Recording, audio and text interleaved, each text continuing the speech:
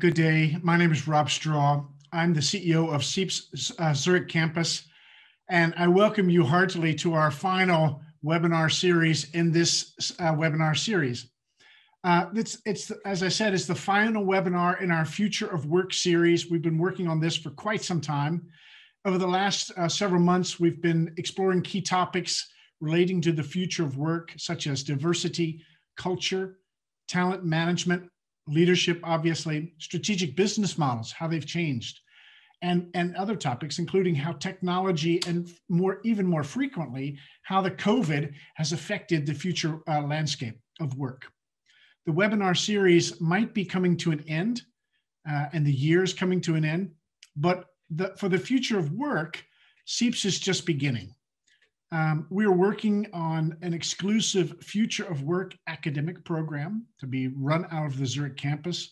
It will be brought to you by Zurich campus, as well as some of the partners that have been with us for the journey of the webinars, and we'll keep you updated on the progress over the next couple of months. If you're interested in the program or would like to be involved as a contributor or as a participant, please get in touch with Hannah or myself.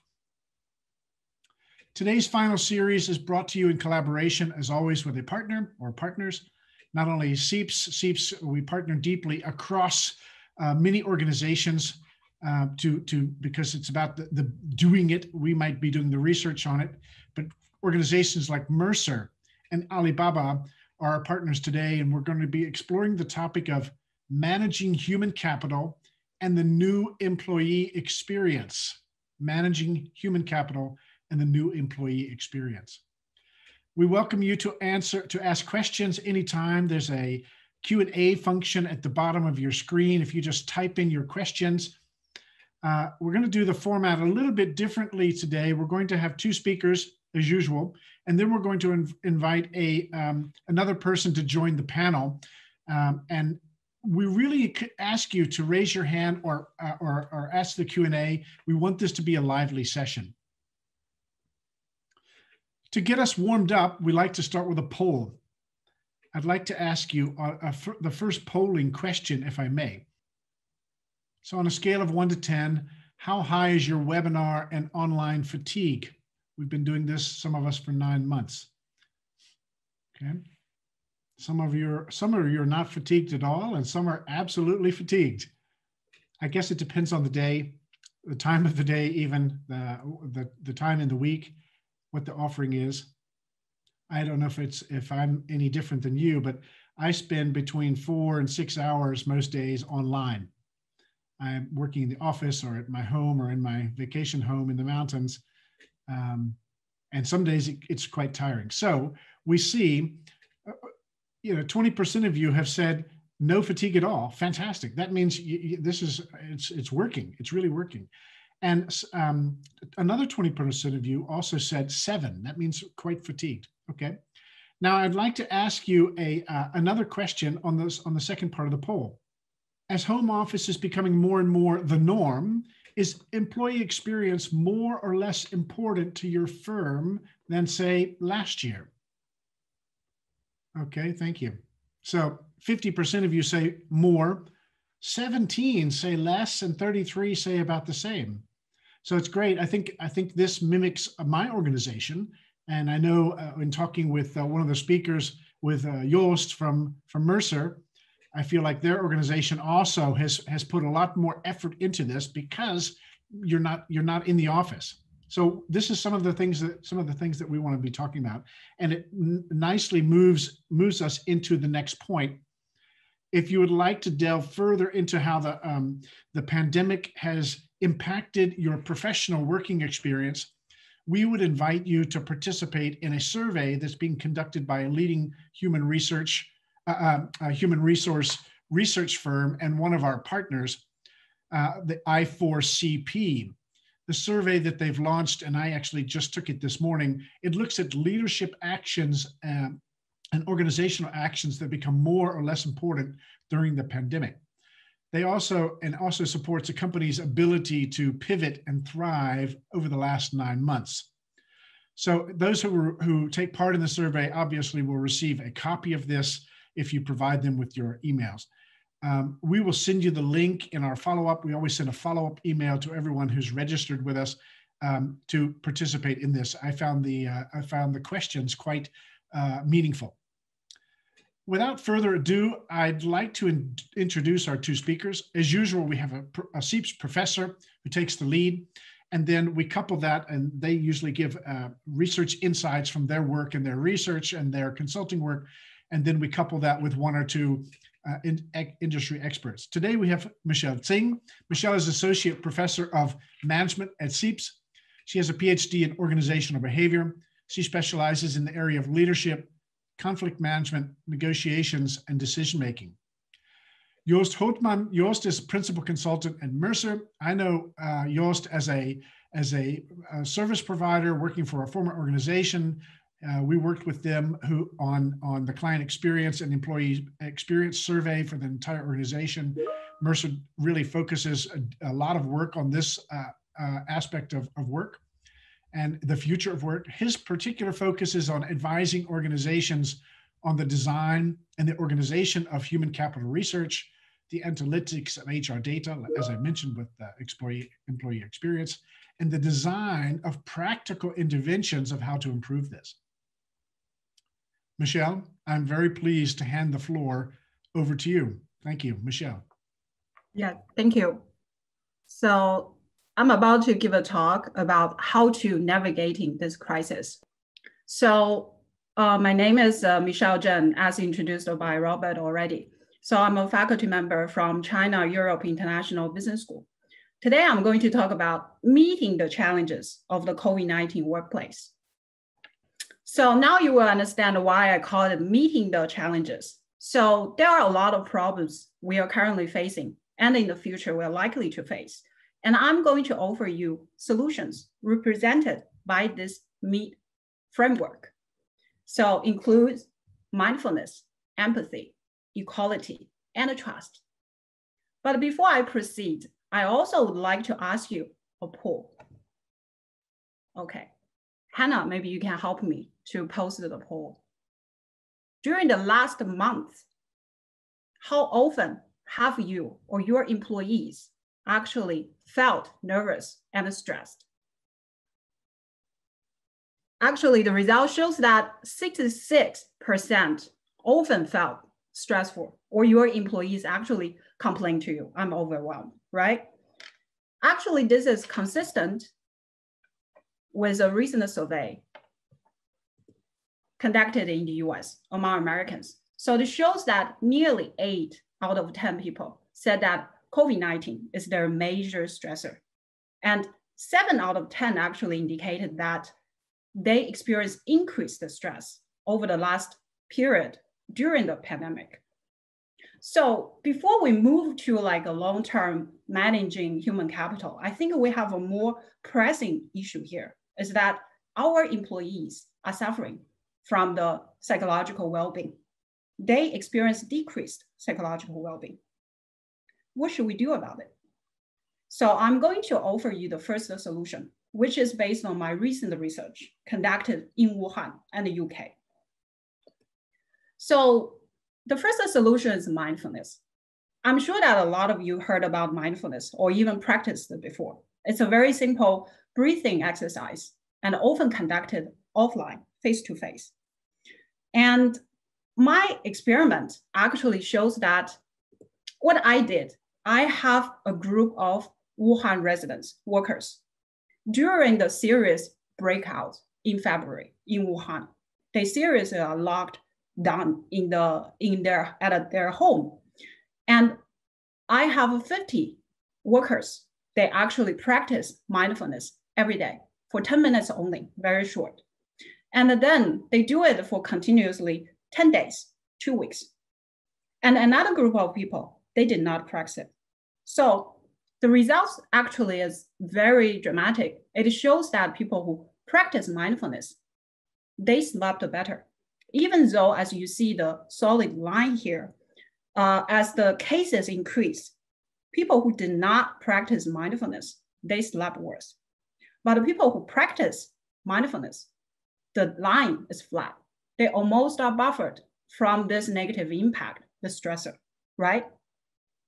And then we conducted a study in UK in June, which is also quite a bad period of time at that time. And we found the same results, is that mindfulness state actually can buffer the negative impact of COVID-19 stressors on UK workers' sleep. And they even become more engaged at work. Okay, so this paper is forthcoming with Frontiers in Psychology. This offer evidence-based intervention for organizations they can readily take. It's just 10 minutes and it's cheap, easy. You can implement online very easily, okay? And then the next solution, how to improve your employees' psychological well-being, is to show empathy. As this famous saying said, people will forget what you said and they will forget what you did, but they will never forget how you made them feel. Again, this is backed by a very recent research published in 2020, recently with a top-tier journal. So it's a very interesting finding, actually. So they collected data among between February to May 2020 in United States, different states. And what they found is that states with women governors had fewer COVID-19 deaths compared to states with men governors. It's quite a striking finding. So as you see that in this pink bar, even though both male and female governors, they implement same kind of policy. In this case, it's parts of the states needs to stay at home. Still, women governors did better during the crisis. And then for states that actually issue, you have to stay at home, all of them. Still, women governors did better during the crisis. Then you wonder, what happened? How can we explain the results? So they coded 251 briefings containing millions of words. And what they found is that women governors tend to express more empathy and confidence during their briefings. And this explained results.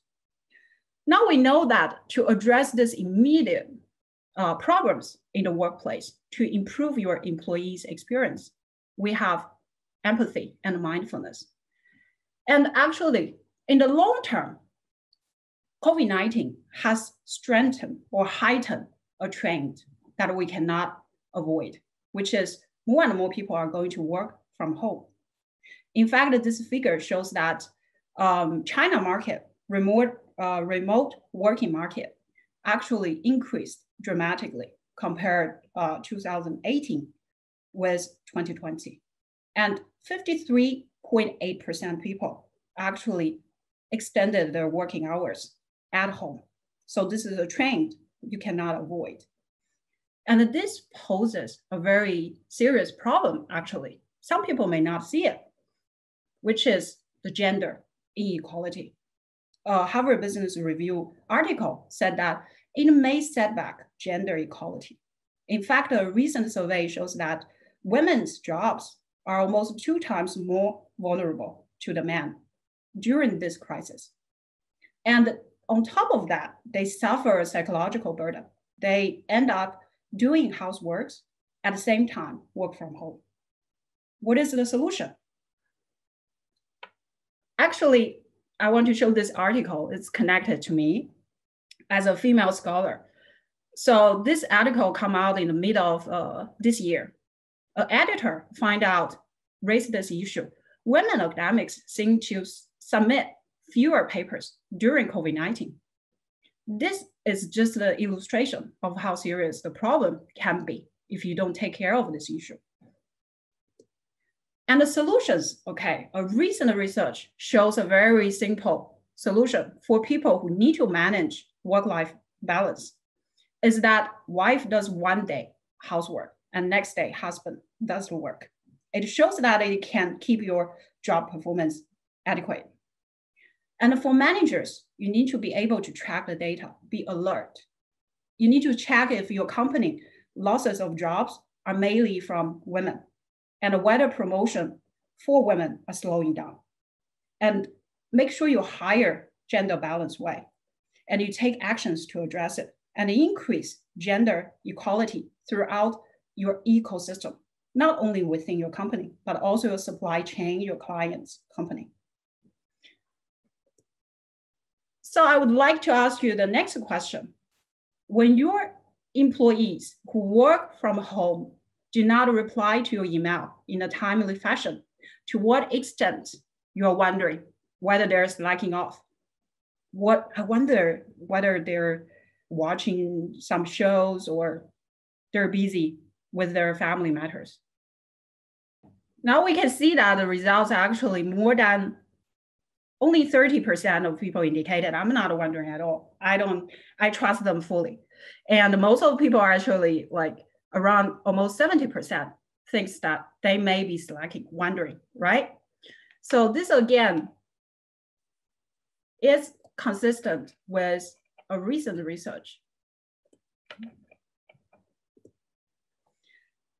So a recent survey shows that 40% of supervisors they surveyed believe that remote workers perform worse when they're at home. So this is consistent with your worry, right? So this work from home poses another problem, which is lack of trust when working remotely. How do we address it? Solution. For companies who already have high level of trust, good for you, because this is the time you can benefit most during the crisis. For companies who do not have so much trust yet, do not make it worse. Do not make your employees feel monitored or distrusted. And you can train managers in how to devolve job autonomy. So job autonomy is not abandon your employees. And it's also not to micromanaging them. You need to check in, provide guidelines, informations, but do not check up on, monitor them. And you also need to train managers in how to manage by results, okay? Instead of looking at when, how, you look at outcomes. An extreme case is like results only work environment. And this is done very effectively by a company named Best Buy. Okay, so today my talk actually offered you this MEET framework. And when we think of resilience, actually we always think it as bouncing back, the ability to bounce back, right? But for people who are really experiencing adversity, actually they don't have that bouncing back luxury. Actually, scholars define resilience as the ability to navigate through crisis and move forward more equipped. And I hope this MEET framework can help you better equipped navigating the current crisis and moving forward. Thank you. Michelle, thank you very much. I especially love to hear your research and the research on equality. We're in 2020. It's shocking. It's absolutely shocking. These numbers still, you know, when people are talking, you know, what's the issue with diversity and equality? We still have issues with diversity and equality. We still have issues with trust and control. Joost, I'm going to hand the floor right to you, and we're going to come back to some of these topics around MEET and resilience after Joost is finished. Joost, the floor is yours. Thanks, Rob, and thanks, Michelle. And hi, everybody. Thanks for taking the time to attending this webinar. As Rob introduced me initially, I work for Mercer as a consultant. I specialize in employee research, and we do surveys, pulse surveys, census surveys, we do focus group interviews. So if I had to summarize what we do in one sentence, I think it's that we bring the employee voice to the decision-making process for larger organizations. Now, that's important for many reasons. Of course, you want your organizational health to be right there, knowing what people see, where your strengths, weaknesses are, etc. But when you talk about shaping the employee experience for the future, of course, understanding what employees want, what they need, how they think, feel about your work, etc., is very important. Now, we have researched this and been talking about the employee experience for a while. And what we found is that we've moved from what we've called a loyalty contract, where work was defined, the relationship with your employer, mostly about pay, benefits, job security, etc. To today, where we call it an engagement contract, where we have got all of a sudden much more experience as part of the deal. You also have some achievement, growth opportunities, work-life balance is important, etc. And what we envisioned for the future was more a contract one step further, where an experience where you also have purpose for work, meaningful work, and those type of things where you can really thrive in your everyday job. That's where we envisioned the future of work would be, the future of the employee experience. And then, of course, COVID-19 struck, as Michelle already mentioned, and as I'm sure you've all experienced. So all of a sudden, I'm in Europe, so a little later than in China, but in March, all of a sudden, everything was locked down. We're in a crisis, and as the quote says here that I quite liked and that I've seen, applied also the last 6 months, is never let a good crisis go to waste. So that's where we're at today. We work for hundreds of organizations, and I would like, rather than, the 10 minutes will not be sufficient to really give a full vision about how we see the employee experience in the future, how we see the path towards that, and how we see it changing because of the COVID-19 pandemic. But there are 2 lessons that I've seen from 2 case studies that I'd like to share. So with that having said that, I think just a quick recap. March in Europe, pandemic strikes earlier in China, USA a little later, perhaps it became really evident, but there you go.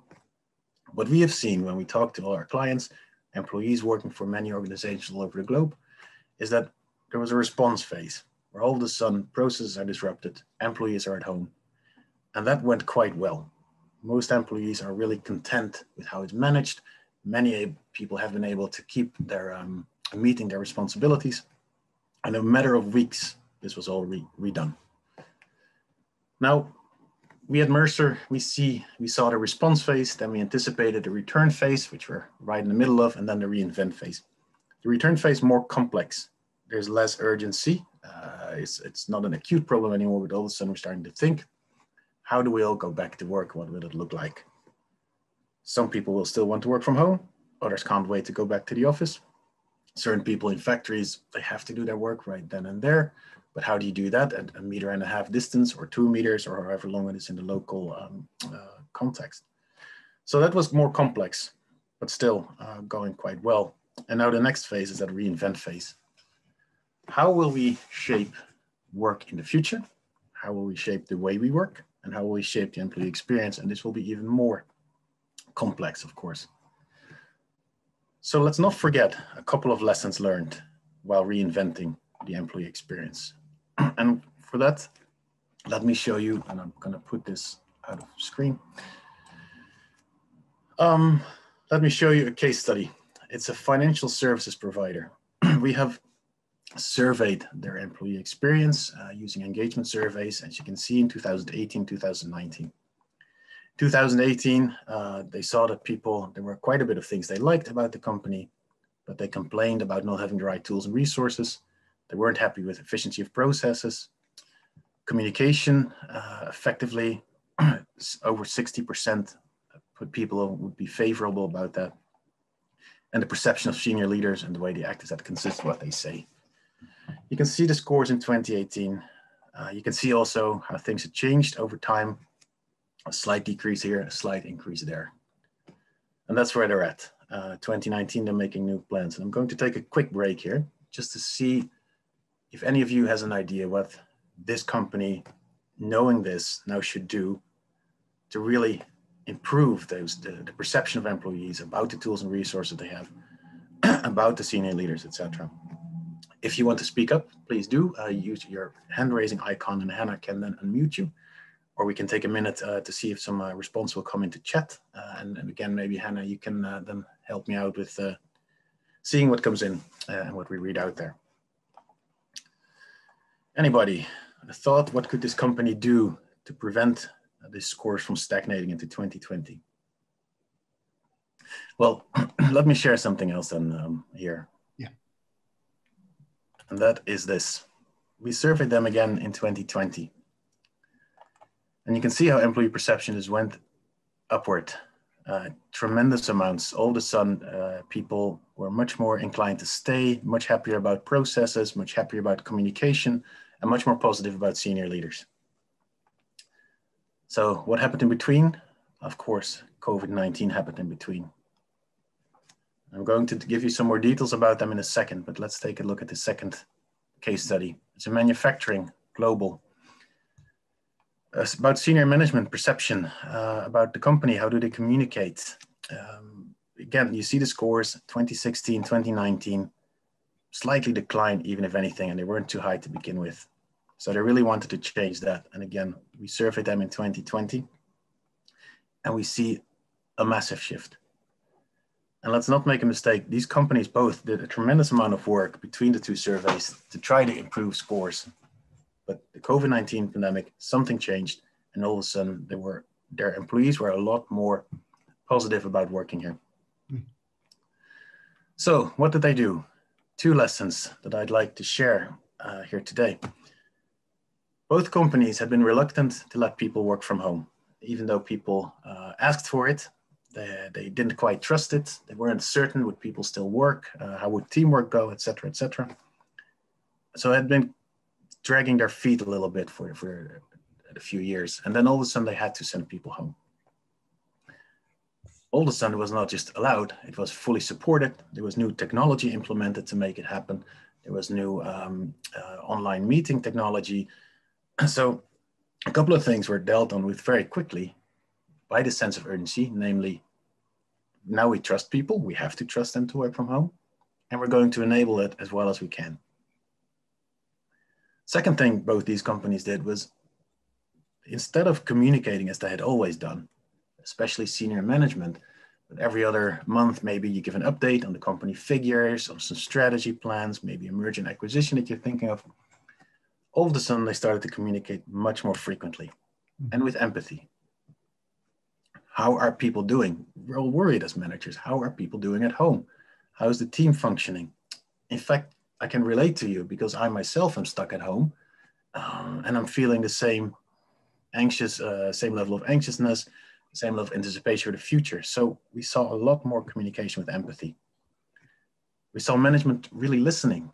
They did digital focus groups with people, they did interviews, they did pulse surveys, they engaged in online meetings, and they were really curious to see what's going on because we all need to know, how are people doing at home?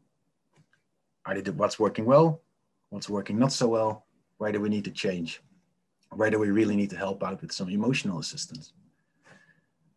So regardless of where that employee experience will develop into, I think these two lessons were great to see, that trust in people, allow the flexibility in the way they work, because this is not going back to the way it was before, where everybody's back in the workshop and in the office for 40 hours a week. This will be much more hybrid, I expect. And keep that communication. You see it work well. We saw it in the scores for these two companies. They start communicating with more empathy, and the perception of senior management and of the company all of a sudden is much more positive. That is not something you only can do in times of a pandemic. That is something we can try to keep up from here on. So that was the conclusions I saw from these two case studies there. And I think I can also share just from my own personal experience. I work for Mercer. We had the same challenges. All of a sudden we all work from home. And also I recall just how interesting it is and how much more we all of a sudden see of especially senior management, how much we get updated about how the company's doing, the plans we make for the future, how do we think to deal with the challenges that they come up with. We are asked to give input for how will we come back to work in the near future when we can do so again, what will that look like, who feels safe, who doesn't feel safe. And I thought that was a really good way and a very engaging way, and it felt a stronger bond with that employer, in my case, Mercer. So that's what I wanted to share with you. Just two quick lessons that I hope we don't forget. Trust in people, flexible work is great. It works for many people, also for companies, and communicate often and with empathy. Joost, you make it sound so easy. Well, it only takes a major crisis to make it happen, Rob. Yeah, isn't that the thing?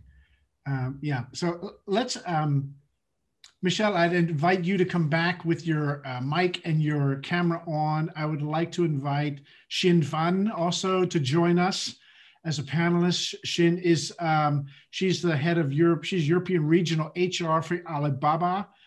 She's responsible for HR for France, Italy, Belgium, and Luxembourg. Xin, do you want to join us also, turning on your video and your audio? And we can start some questions. Hi, Xin, nice to have you with us. So Hello, one thing everyone. is, you know, I'm going to start with where Joost, you left off. You know, we see this line 2016, 2019, and then this huge spike. This is the envy of every firm, and yet a lot of firms went the other way. They didn't make it. They didn't make it because the leadership couldn't do it for whatever reason. So in that short period of time, you either made it or you didn't, it seems like. There wasn't a lot of in-betweens. So some thoughts I had were forced trust. I'm forced to trust now. In a Chinese context, we don't like this. You know, we like to control. Is that really true? Do we, you know, what about forced trust? When you say, you know, communication with empathy and truly listening, I work a lot with global leaders. And to wait, I wish I had a magic wand that could improve the listening skills of many global leaders. They either are great listeners or they're not great listeners. To learn that in 12 months, it's a character thing, right? So maybe we can talk about this for just a minute on forced trust. How do you, when the senior leadership, because a lot of people on the call are also senior leaders, how do you gain empathy through this crisis? How do you become a better listener through this crisis? Any thoughts, Xin, in your work with your executives? Okay, I just realized it's a question for me. Okay, great. Thanks for giving some introduction. I think force to trust, I personally don't think trust is things that we can force. It's like a difference of leadership and charisma. Charisma is something, trust is something very internal. We can only give to someone else when we are willing to. So personally, I don't think trust could be forced, first of all. But which is very true that for a Chinese company, give more authorizations to employees is something that slightly different compared to Western, like Europe or US companies. I think the mind of thinking is quite different due to the our history and the philosophies, etc. We more trust authorizations thanks to the Confucius thinking, whatever. Sometimes it might have some obeisance, how to say, obeying something. It might be in the culture. However, I think in a modern and globalization context, all the Chinese company, not only Alibaba or Huawei or any other great companies like Tencent, etc., or TikTok, whatever. I think all the Chinese companies who has the ambition to go global, they are trying to adapt their company culture or Chinese employees' mindset in a global context. And inevitable trust, especially trust during the COVID home office period, is a very important subject for employees from leadership level and to the ground level. So I could give an example that how we learn from doing. I'm not giving this in presenting Alibaba, but I'm trusting a lot of Chinese company has the similar examples nowadays. For example, like we have everybody doing home office nowadays. All the Europe-based employees are working from home now. And one day, there's a employee calling me that I'm so disappointed. She's based in UK. She said, I'm so disappointed because my manager who's based in China, he dropped me a call. I was so glad to pick it up. But at the end, he jumped into the KPI, jumped into the project review immediately instead of not asking me a quick question. How are you? How did you spend your weekend? Are you fine? Etc.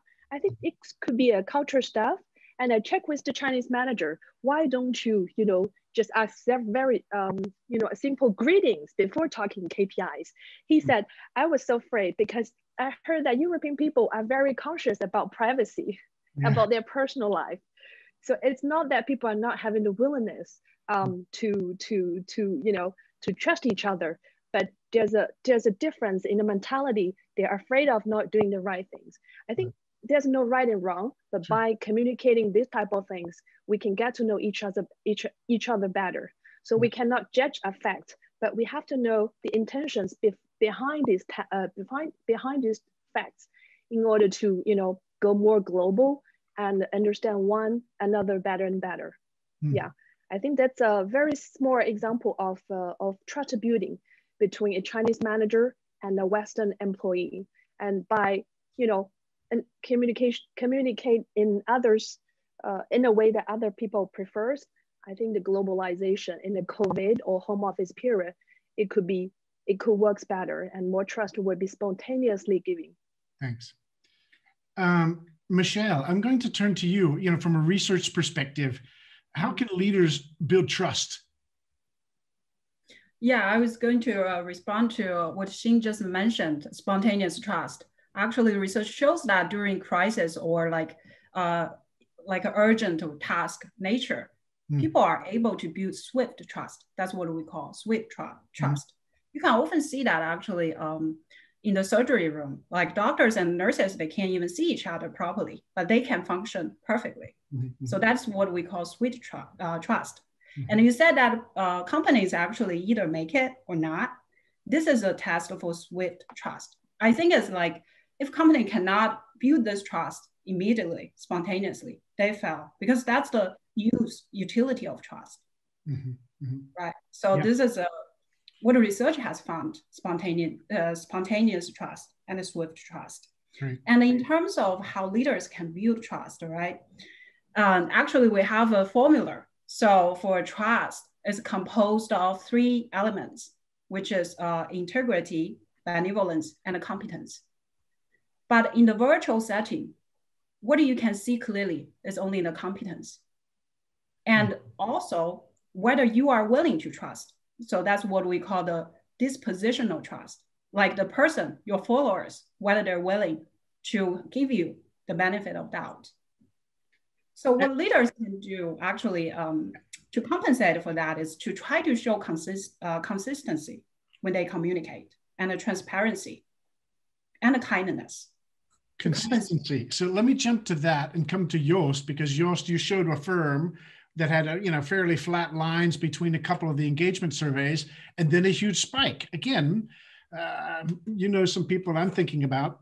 It's kind of hard for these managers and these leaders just to switch and to be dispositionally trusting or trustworthy overnight. It's a character thing. So what happened here? How can this consistency change so that communication's better, my empathy grows, I become more trusting to this in such a short time due to this shock in the system? What have you witnessed in the last nine months here?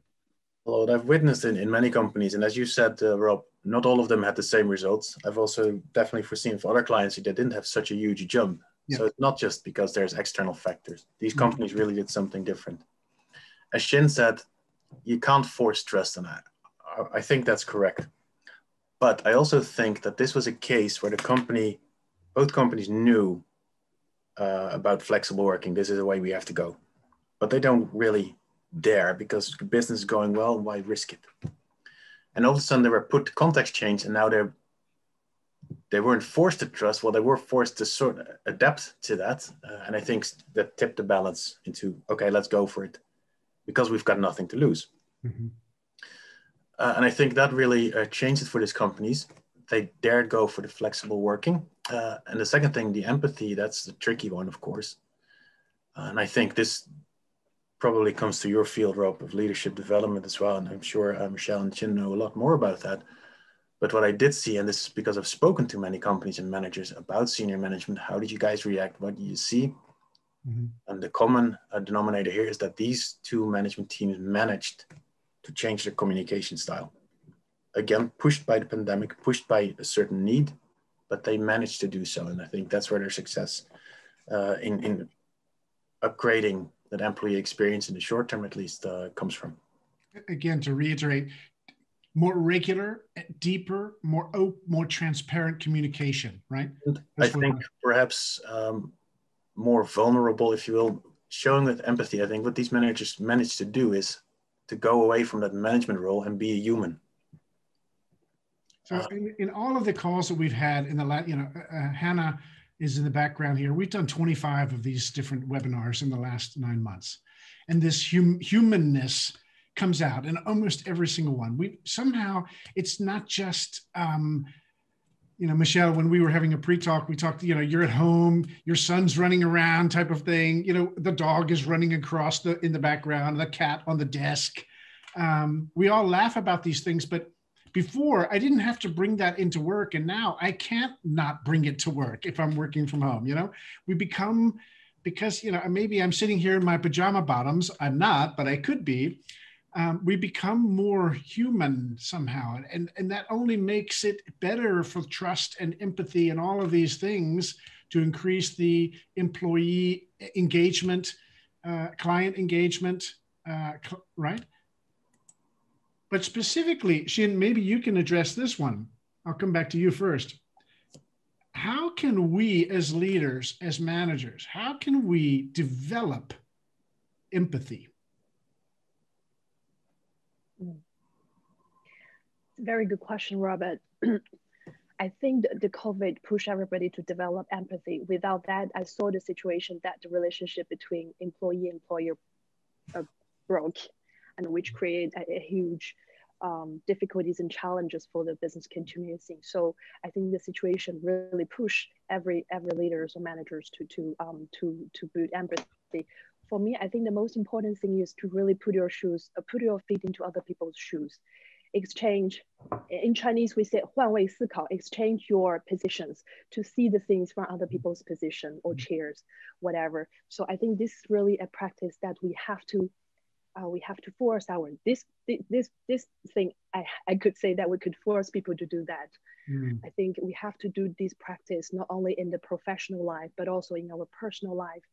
And every relationship that that require EQ, emotion intelligence, we need to show the empathy. This really is the things that smooths all the relationship.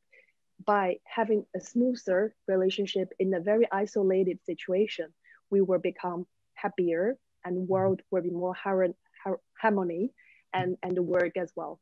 It's really exchange our position to think in other people's shoes.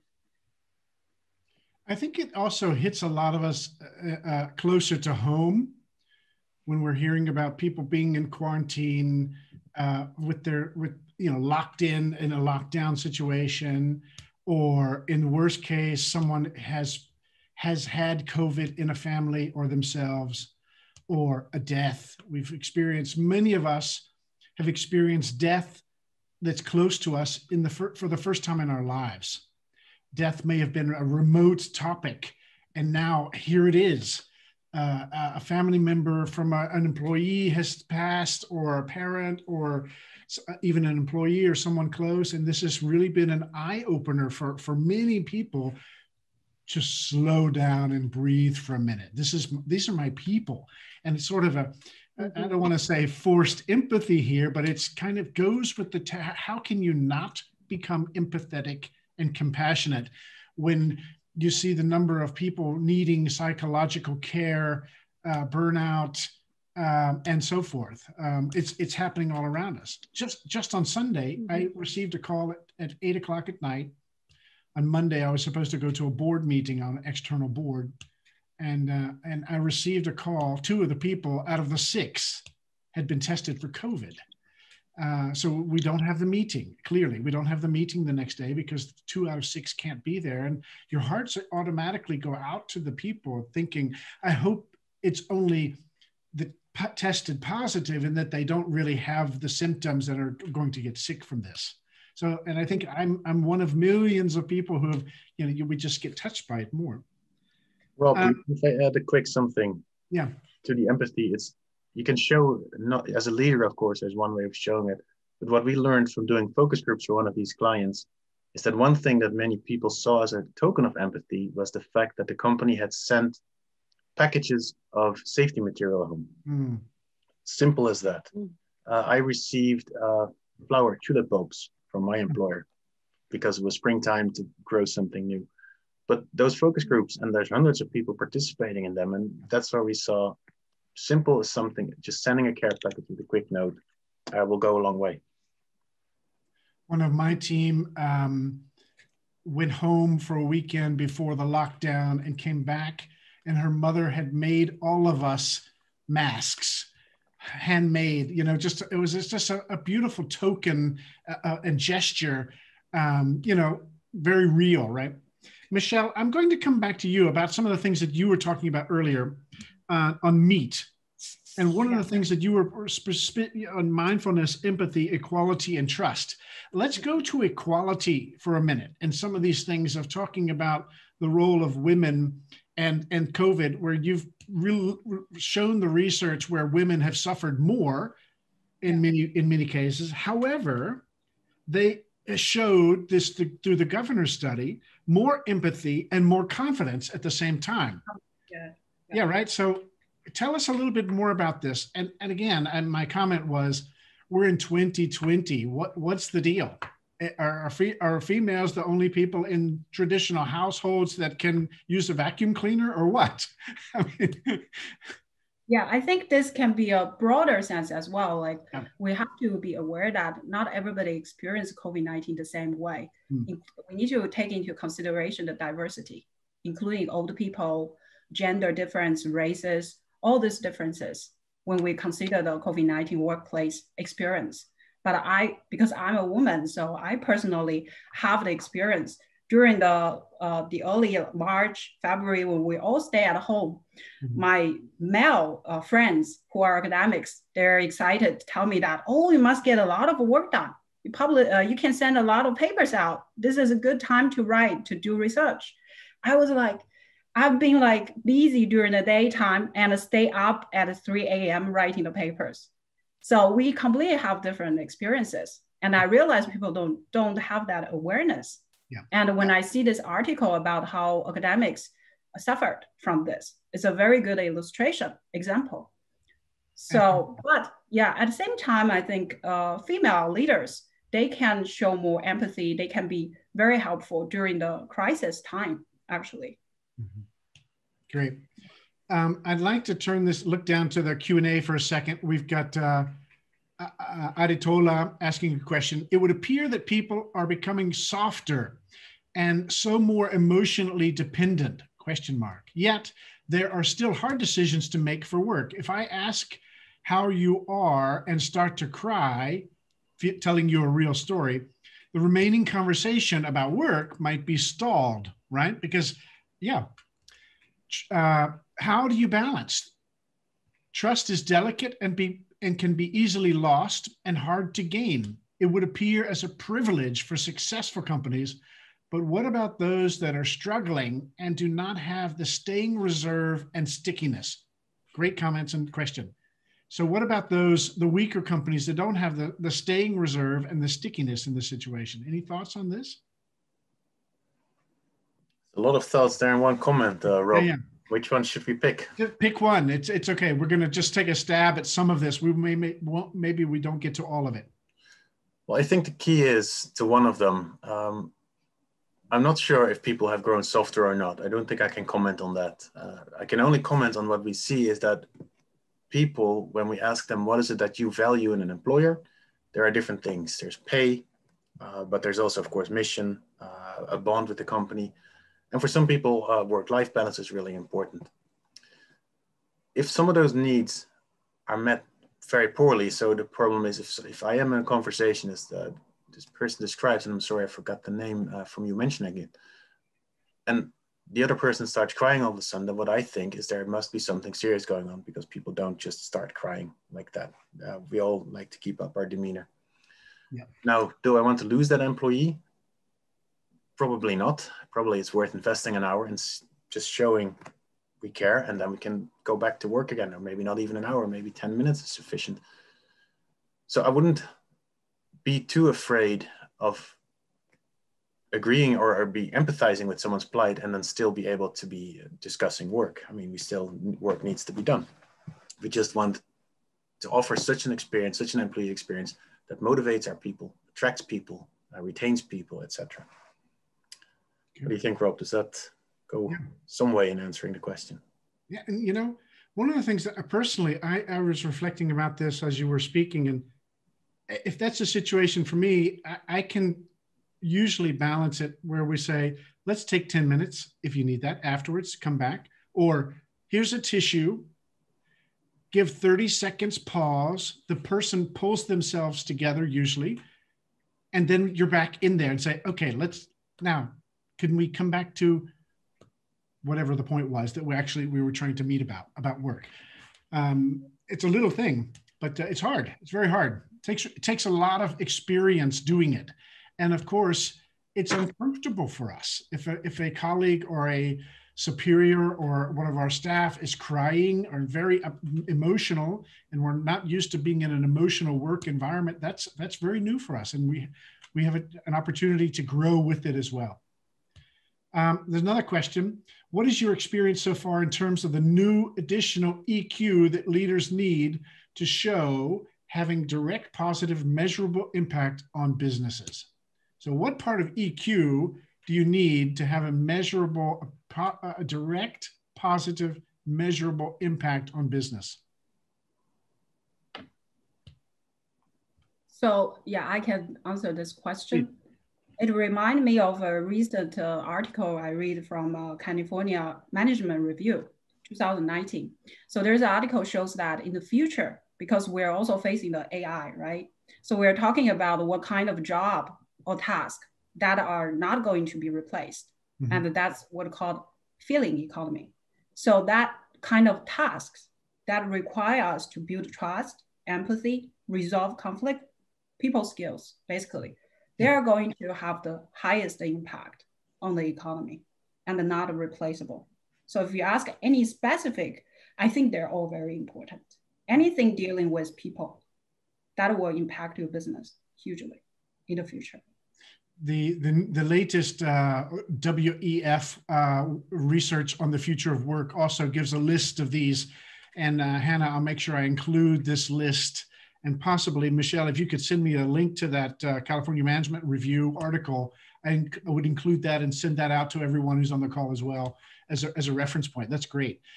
Yeah, you can automate mechanical, let's say audit things or many things, but when it comes to people, you can't really replace the people side, right? It's pretty tough. Yeah. Xin, what are your thoughts so far? Yeah, I totally agree with what Michelle and you have already mentioned. I think it's something called love quotient, LQ, love quotient. Love is not just a love in a very close relationship, but also a more generalized love in the professional settings and globalization settings. It's like a marriage or a couple, and the guy and the lady are very different, but they have to find a difference and resolve all the conflicts and the difference occurred in the daily life. I think the love quotient is so important. It's about observe and aware the difference in other people's parts. Second, find a consensus, which is good for both parts. I think the empathy is part of the love could resolve, I think, 80% of the principal and tough challenges. Thank you. I'm coaching someone right now, a very senior person, and one of the things that we're doing, because he has a hard time knowing himself and his team, one of the things that we did was we are using a book called Love Languages. It has nothing to do with management. It has to do with relationships. In there's a short assessment about what are your languages of love. Yeah. And that's kind of how you expect to be dealing with. And so we're actually going through now with him and his direct reports and talking about their love. There's a question, there's a comment from Li Wang I'd like to comment on. She says, empathy does not mean softness. showing empathy as a way to let people know that we care about people. Agreed? That's a good point. I think that's great, right? There's another question coming in. Let me just get back in there. Good. Under the chat, let me just see what else is coming in. A question from Valentina. Question to Xin. Did you experience any challenges in communication between Chinese and European teams? Chinese teams were back to office in spring, but European counterparts are still at home office. Any tensions related to that, and how did you overcome it? Yeah, thanks for the question, Valentina. Tension, no, but it really varies from one team to another. Some leaders, they are more aware of the situation in Europe. They are paying very close attention to the daily increase of COVID cases in specific countries, but some are not. They're only focusing on more, professional parts. So it varies from one part. There's no tensions, but for the second part of the leaders, we will remind them that they have to pay more attention to the team based in Europe, not to create this type of, people might feel headquarters, the leaders based in headquarters could be indifferent if we are not proactively, greeting them, asking them what's up, whatever. So this part, we are doing our role as regional HR to remind headquarters to, purposely or proactively doing this type of communication to Europe and US region, because these are two most impacted regions. I can speak from my side too. We're working very closely. My office is in Zurich, and we're constantly online. I spend half my day online with Shanghai, and there, there are cultural differences, communication, language differences, expectation differences, work habit differences, and I feel like also the willingness and the desire to embrace and to become one is higher now. We really want to work together, and that means sometimes swallowing hard. When in the past it may have been a potential conflict, now we swallow and say our goal is the same. Actually, the purpose, because it comes down to purpose. Our purpose is the same thing. We might have different ways we get there, different work ethics, different work times, etc. But the goal is the same. And that helps a lot with the communication and the understanding and acceptance and the empathy towards each other. Yeah. Dear panelists, Xin, Michelle, and Joost, thank you very much for your inputs. Dear participants, we've enjoyed having you with us. I went through the list of participants. I see many people back by popular demand. Many people return over and over. So we're glad and hope that you benefited from this. Thank you for turning into this final webinar today and for participating and contributing very much. As always, we will send up we'll send a follow-up mail with post-webinar materials and a link as well to the I4CP research that I mentioned for you, the survey for you to take part of if you would like to. Thank you very much to our partners, Mercer and Alibaba, to our speakers, Michelle Tsing, Professor Tsing, thank you, Joost Houtman and Xin Fan from Alibaba. Participants, contributors, thanks so much. We wish you a festive wishes for the rest of the year. Look forward to seeing you in one of our programs or webinars next year. Thanks so much.